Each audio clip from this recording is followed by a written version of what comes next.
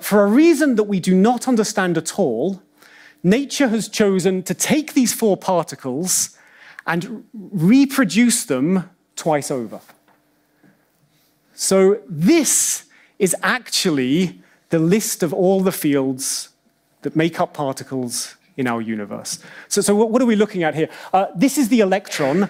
It turns out there are 2 other particles which behave in every way exactly the same as the electron, except they're heavier.